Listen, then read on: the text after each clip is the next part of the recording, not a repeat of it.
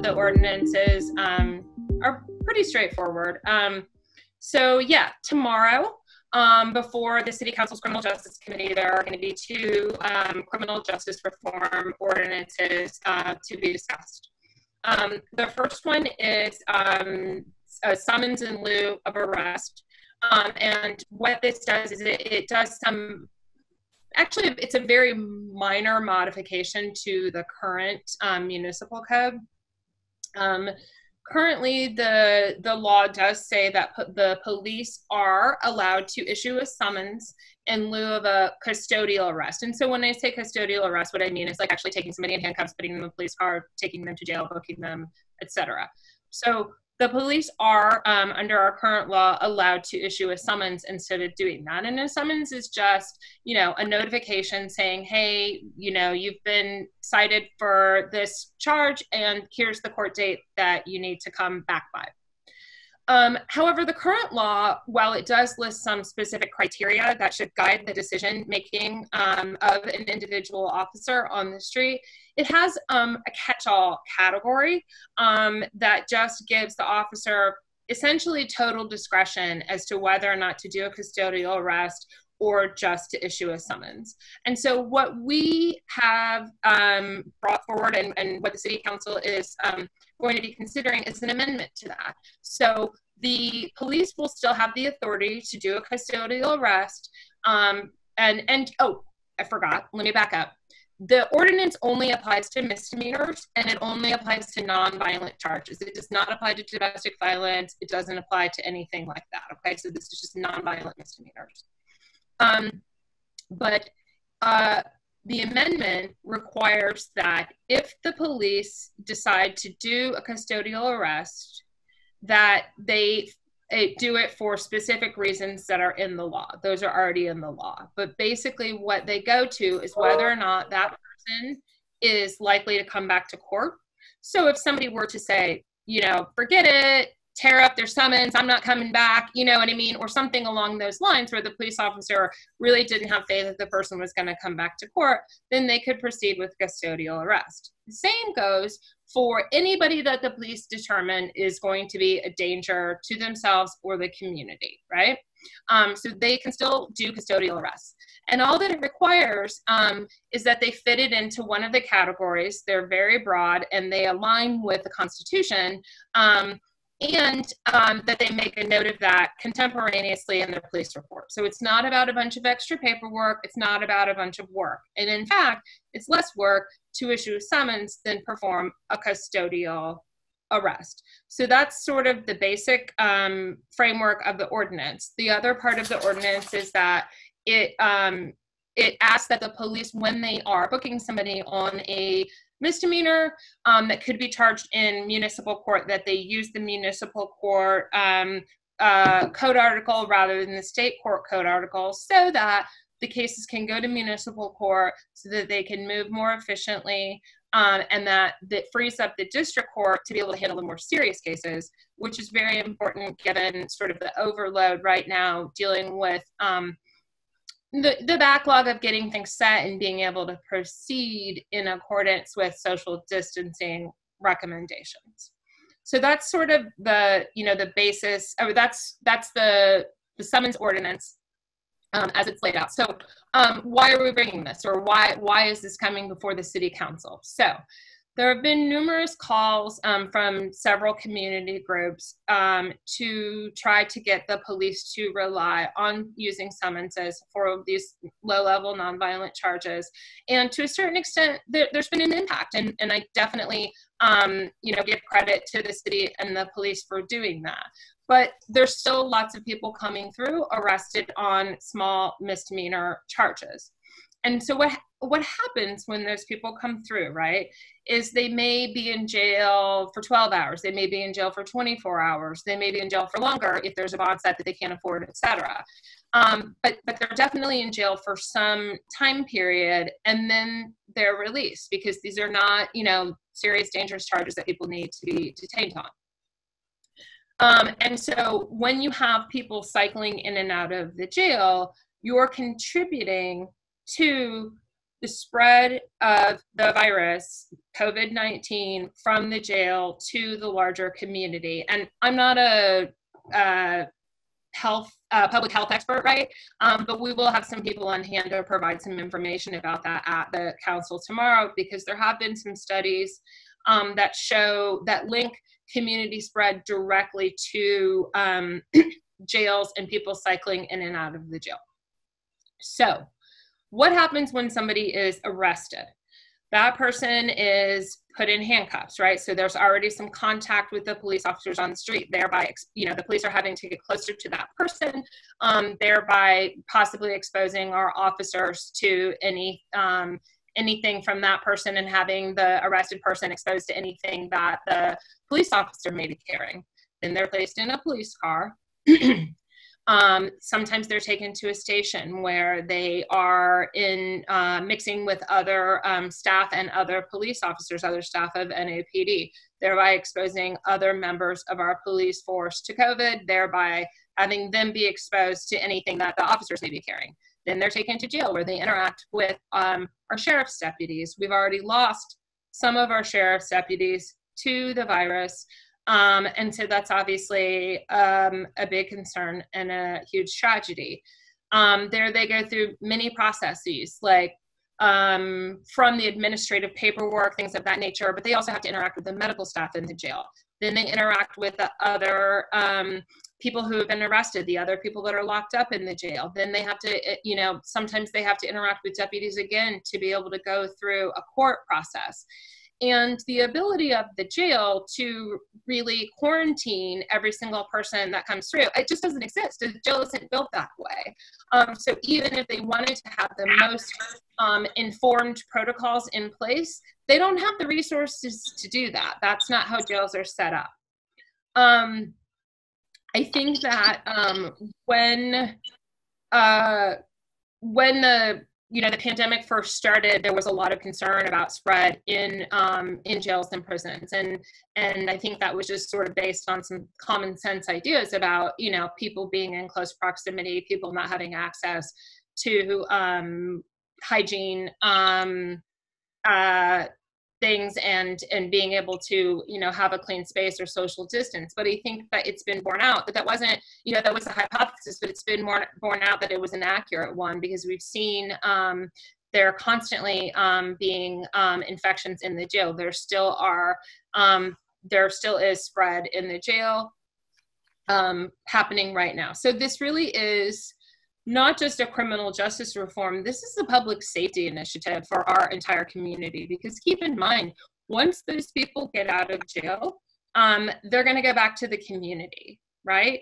And when those police officers are having to take people in and out of the jail, and the people that work at the jail are coming back and forth, we are going to continue to see community spread. When we continue to see community spread, we're going to remain shut down, and our economy and our health are going to continue to suffer. So I think this is really an exciting initiative, because it's really just a small change in the law that can really protect people's safety and really reduce a lot of the resources that we're using to arrest people who don't need to be arrested, because they're just going to turn around and be released immediately anyway. So that's kind of the summons. I would say in a nutshell, but I guess I've gone on for quite a while. So I don't know if anybody has any questions about that before I talk about the other ordinance. I think there was one question just about the kind of level of discretion that I'll just read it. Will the ordinance amendment have provisions that reduce the potential of racial inequities, or will it be completely at the discretion of the officer? So I think you said if previously the discretion had no limits, meaning it could be entirely arbitrary, now it has to conform to some aspect in the law already. Do you feel like that does enough to address the possibility that discretion still could be abused and misused in ways that reflect, implicit racism, whatever? No, that's a really smart question. And here's the deal, right? I mean, yes and no. Having some specific parameters, right, I think is definitely going to help us address some of the racial disproportionality in who is arrested, and also between who's issued a summons and who is taken into the jail. So I definitely think it's a step in the right direction. Do I think that it's going to solve all of the racial disproportionality and arrests on misdemeanors? No, I don't. But what I do think is that we've heard a lot from Superintendent Ferguson about how he wants to make some changes and he wants to improve and he wants to do better. And I think this is really an opportunity for him to get behind this, because this is a tool, right, that the police can use. Every time they're making a note about why they did an arrest versus a summons, that's a data point, right, that they can keep, that they can measure, right, that they can keep track of to see where are the trends. How can we improve? How can we, build upon this to serve our city better? So, yeah, I think it's definitely a step in the right direction. I don't think it's a panacea to racism in the criminal justice system. I'll just be honest. But yeah, I think that's a smart question. All right, so why don't we go on to the next one, and then have some time to have some Q&A. And if you could try to keep this one to about 7 or 8 minutes, so that we have enough time to really kind of chew this and still talk among ourselves. But go ahead. Yeah. So the other ordinance is about early access to body camera footage. This ordinance specifically, it's really just about taking out the middleman. When somebody gets arrested, their lawyer will be able to access any of the body cam. By body cam, I mean the body-worn cameras that the police wear on their chest, and the footage from any dash cam from the police car. So it's basically just like when somebody gets arrested, they'll be able to access that information right away, so that their lawyer can use it to fulfill, their Sixth Amendment duty to investigate and present the best case. There's really no need for people to have to wait, months. Many of those months are spent in jail waiting for the district attorney to turn this information over. There's no reason why it can't go directly to the lawyers who are representing people who have been arrested. And I think that it's important, right? I think a lot of times people get confused and think like, oh, the police work for the DA. Well, they don't, right? They work for all of us. And so there's really no need for the DA to be in the middle and be a gatekeeper for information that's already out there. This isn't going to require any money, anything, all that it is just a link that they can automatically send to the attorney for the arrested person, and it will help cases move a lot more quickly. People can make decisions about how to resolve cases more quickly, and you can protect people's constitutional rights more readily. Also, currently, the use of body cam is part of the NOPD policy under the consent decree, and this would make it actually law. So this is just something that protects all of our citizens, and also it protects police officers from any sort of false accusations, or if there's ever an incident where, God forbid, they have to use of force, this protects them as well. So this will also be heard tomorrow. Okay, let me ask Chris Weaver just to share your question that you put in the chat, or any other ones. Thank you. I appreciate it. She did answer my question, and I do understand it won't eliminate racial disparities. But if an officer still has discretion, obviously there's some concern about that. But in relationship to the body cameras, I don't know if the ordinance already addresses this, but if the body cam footage will be available immediately to the attorneys, will there be a restriction or a time frame or some type of criteria that will prevent them from releasing it to the media? That prevent the attorney from releasing to the media? Correct. Honestly, I think that there's nothing in the ordinance that would preclude any lawyer. So somebody working for the district attorney's office, somebody working for the police, or somebody that representing somebody that was arrested from litigating certain reasons why something shouldn't be released, or why certain things should be redacted, or whether there's maybe limitations where a lawyer could use something to defend somebody but not release it out. And there are limitations like that in other places in the law, but those are things that a judge would have an opportunity to evaluate in accordance with the Constitution and other parts of the law. So that is always something that can be litigated and can be addressed on a case-by-case issue. So, for example, if there was something of a sensitive nature with, a victim or something like that, or a child or something like that, right, then there would definitely be an opportunity for anybody to go to the court and say, hey, we want to comply with the law, but we have some concerns. Can we do some carve-outs here? I don't know, does that answer your question? Yes. And that's all of my questions for right now, sir. Thank you. You also asked a helpful question, though, I think. Maybe actually, I'm sorry, that was Ms. Sheridan's question. So I'll let Ms. Sheridan ask it. Go ahead, Cynthia. Oh, yeah, thanks, Meg. I was wondering, you sound like common sense for consistency. And I was wondering if there is pushback on them, or if you think there's broad support. I'm sorry, you were breaking up there at the beginning. I think you might have a bad connection, but I think she's saying, is there pushback or resistance to these measures?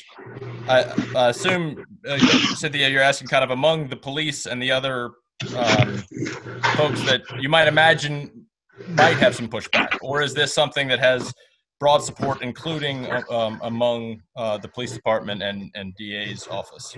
I think somebody else's microphone is going on, but that's better. Okay.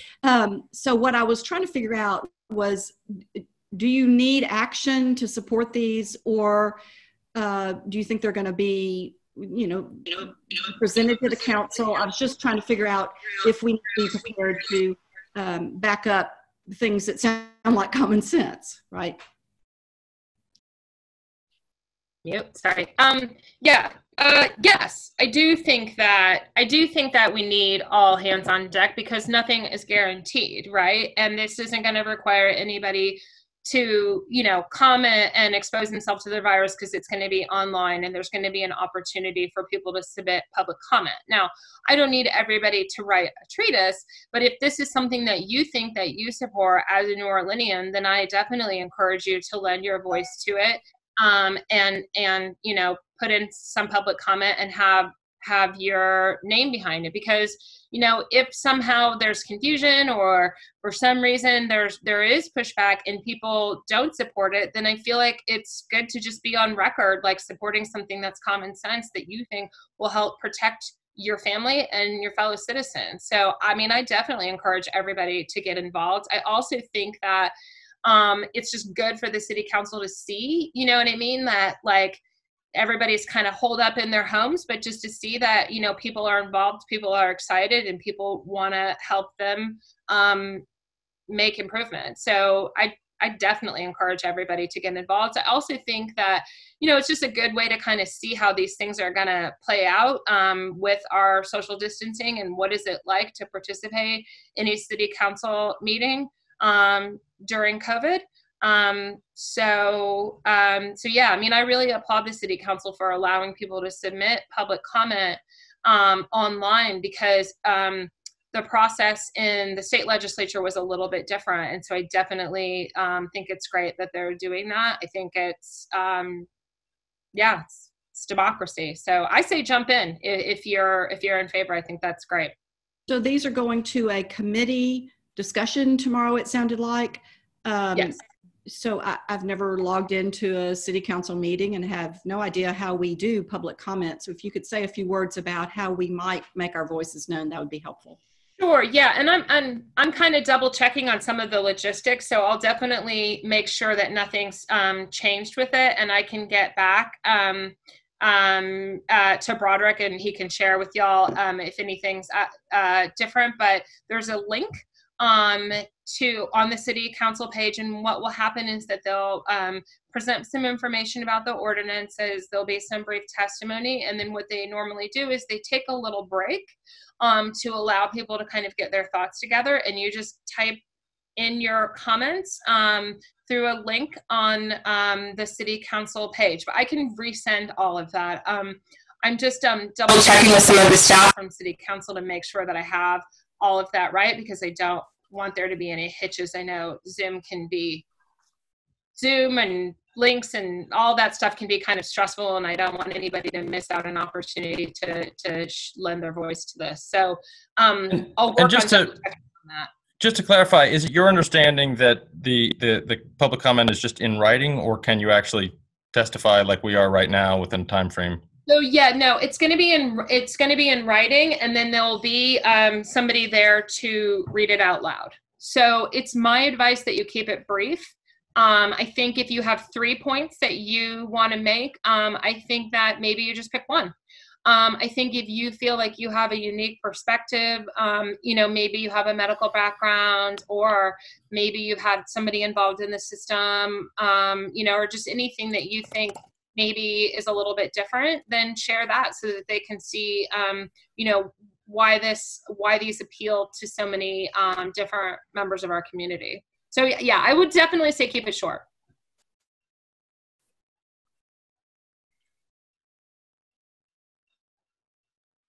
All right, let me see if there are any other questions, including from our friends from the media. We will spend a little time kind of thinking through how we want to approach this, who may want to testify. Let me just say something in terms of broad context.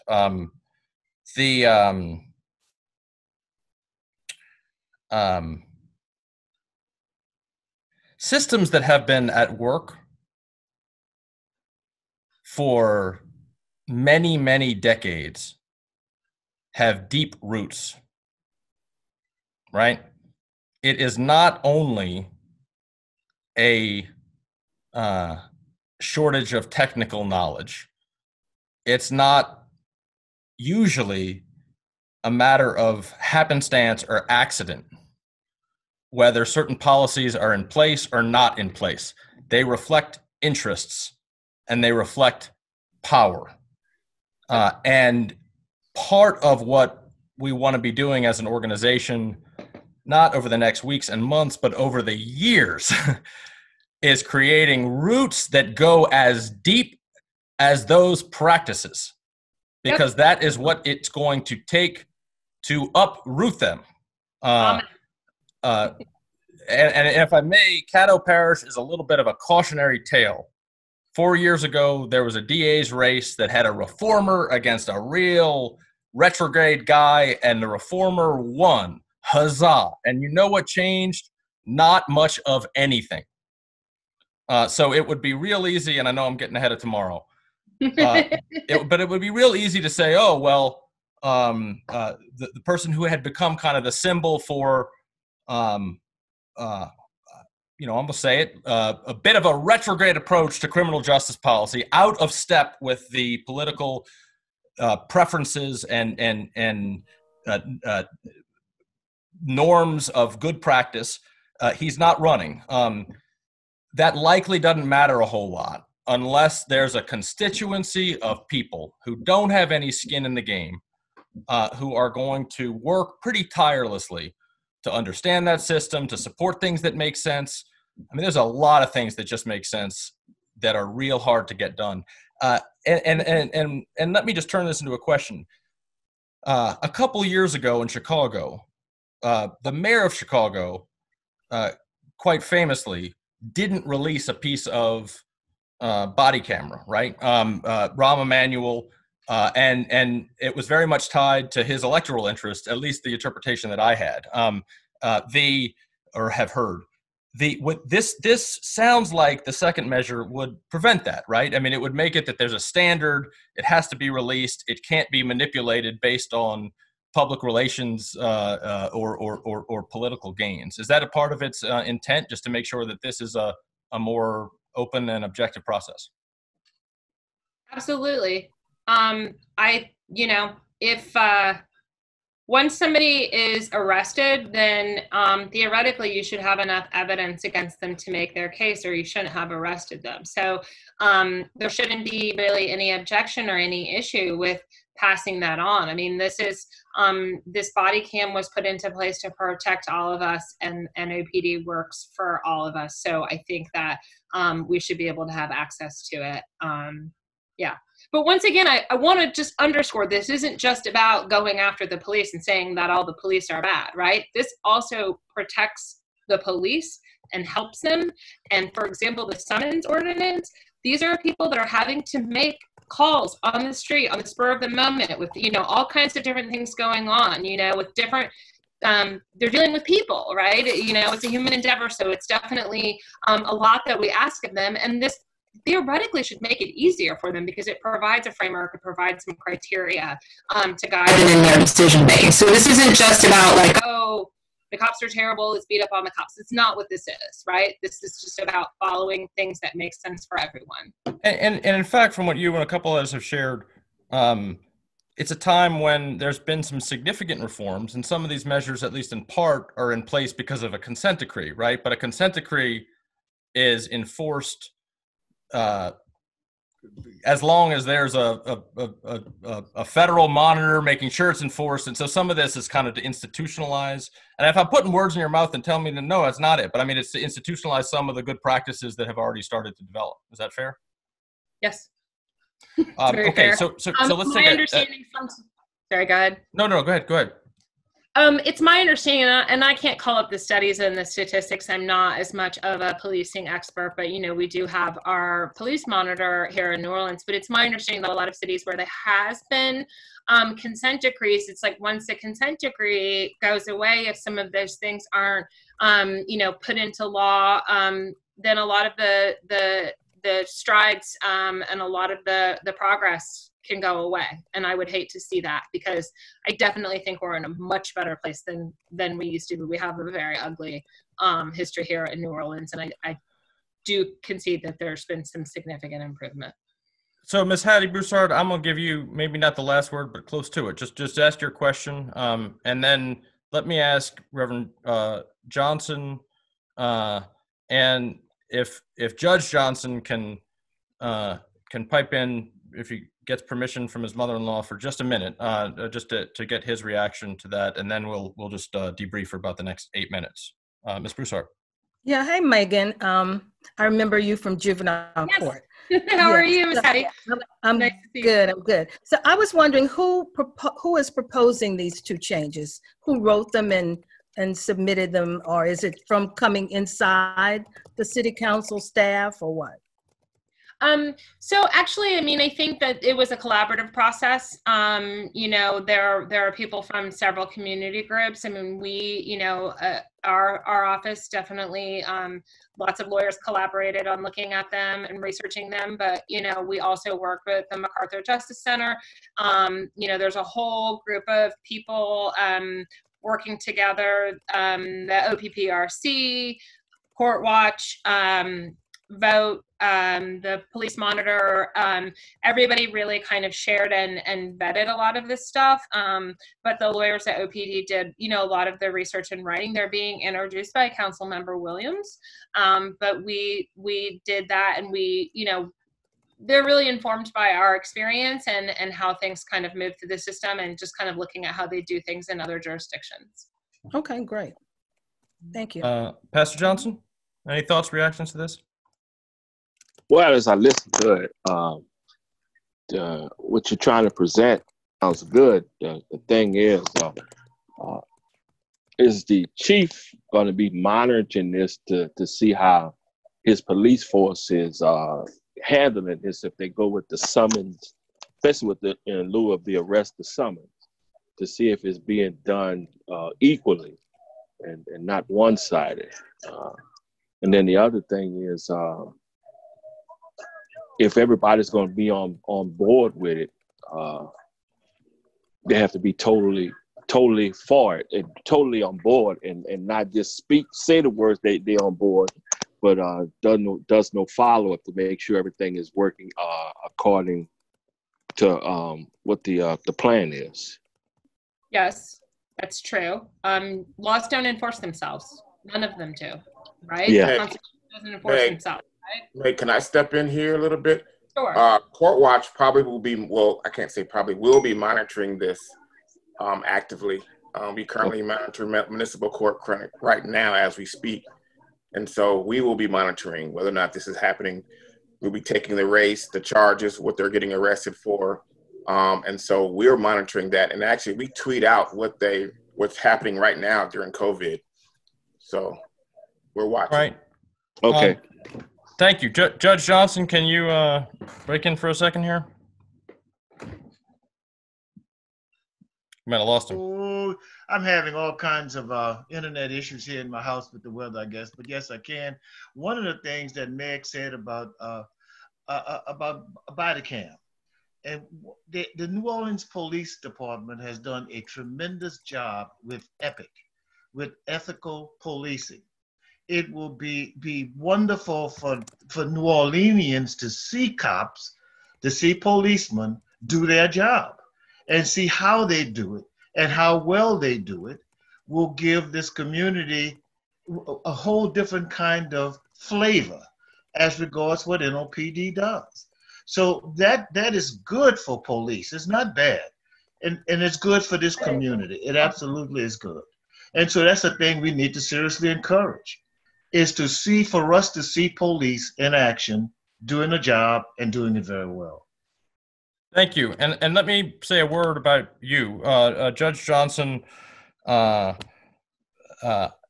might be remiss if I called you the grandfather of criminal justice reform, but I will say you are the forebear, okay, of criminal justice reform, or at least one of them in the city, and has been chairing the People's DA Coalition, which is a group that has been doing a lot of legwork and research to determine kind of a job description of a DA and what policies he or she would pursue that would really bring about a more efficient, more effective, more just criminal justice system, not to pick a candidate, but to establish a mandate. We've worked kind of in very much in the background, but supporting that effort, and want over the next few weeks and months, Judge Johnson, if you're open to it, to engage much more deeply and understand what you have learned, where we can move from the platitudes to kind of, specific policies, and use that to try to build a way to educate ourselves as citizenry. So I'm going to put you on the spot and ask if you would come in a few weeks and do one of these like Ms. Garvey in preparation for that election season. Absolutely. And again, what we have done and intend to go forward with is not as regards any particular candidate, but as regards how we think about the district attorney's job, what we think that job should be and how it should be, and not allow ourselves to fall into the Shreveport piece in terms of not being able to monitor, not being able to have metrics, not being able to, in fact, have deliverables from the district attorney going forward as regards transparency, as regards ethical, and the DAs operating in an ethical and an accountable fashion. That's what it's about. And for New Orleans to see, for the citizens of our city to see how the district attorney's office operates. That's our goal. All right. Meg, Derwin, you got anything to add or suggest for us? No, I think you've had sort of great folks already speak on this stuff. To the conversation around how do we inject more equity and racial justice into our system, I think part of the foundation that gets laid by these changes is that we have to insist upon metrics and measures. We can't be afraid to write down and be able to keep track of people's race, gender, identity, and be able to report out on that so we can see what are the policing patterns when it comes to the ordinances, particularly when it comes to the summons in lieu of arrest, because it's going to narrow.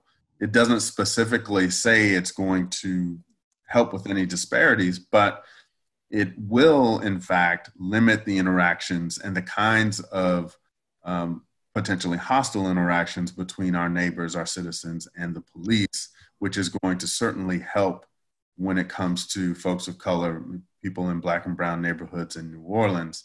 But also, we have to insist they keep track of what they're doing, who they stop, who they talk to, who they summons. And when it comes to the body cam, I think the points of watching the police do their job and do it well will change how people think about police. But we also need to be mindful and pay attention to the language they use when they interact with citizens, how many body cams that get released are dealing with Black and brown communities in